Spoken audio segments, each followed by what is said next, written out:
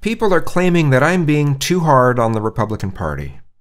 The thing is, I'm judging the Republican Party on the ones who have power. You should be judging the Democrats on the ones who have power. But that's not what's going on. And some of you want everyone to judge the Republican Party based on the very, very best archetype that a Republican can possibly be, and not on what the Republicans in power are like. And yet you want to judge the Democrat Party based on the very worst of what the extreme left are, who don't even usually consider themselves Democrats. Fuck you and your double standards. I'm seeing that shit over and over again from people. Fuck you. You think you can keep getting away with that without someone calling you out on it? I certainly don't demand that you judge the Democratic Party based off of the very best archetype of what Democrats can possibly be. No. I'm hoping that you're judging the Democratic Party based off of what Democrats who have had power have actually been doing. And let's make no mistake about it, there's a lot of corruption in the Democratic Party. You can especially see a good example of the corruption in how they pretty much, the DNC screwed over Bernie, you know, but that's kind of another discussion. I mean, there's a lot to say negative about the Democrats, especially how they water down their positions before they bring them to the table. So by the time they actually get something that looks like a bill, you wonder, what the fuck is this? They also have no problem supporting and promoting the military-industrial complex, just like Republicans. They're also very corporatist, just like Republicans, although I think Republicans are a little bit worse about it, because they're, you know, they believe in the whole supply-side economics, otherwise known as trickle-down economics. No, don't call it that. I'm going to call it that because it's crap. I'm going to call a crap economic theory crap. Sorry. Oh, it offends people when you call it trickle-down. Well, too fucking bad.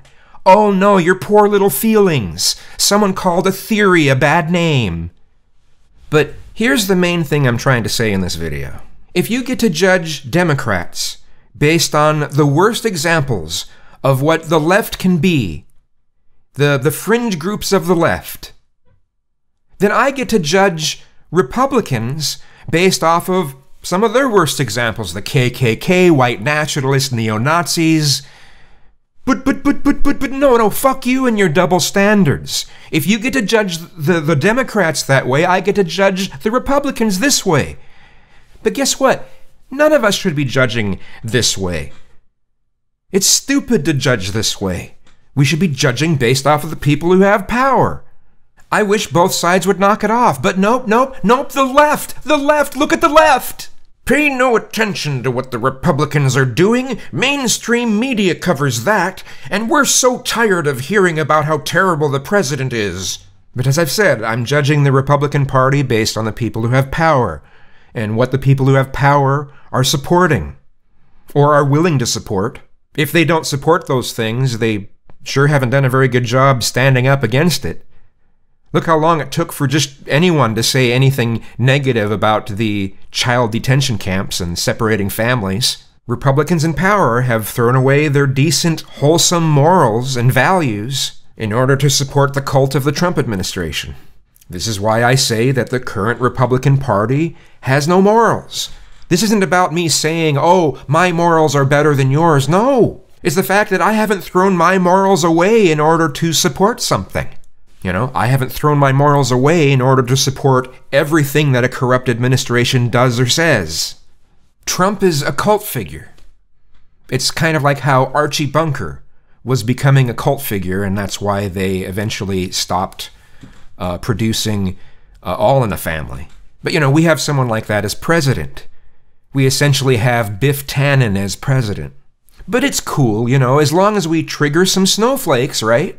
Let's be absolutely clear about something. If these Kavanaugh hearings would have happened during the 1990s, this would have had a very different outcome. Oh, especially if it would have been a Democrat that would have been under fire like that. Totally different outcome. Let's make no mistake about it. Let's not forget that Republicans worked so hard to get Bill Clinton impeached over an extramarital affair.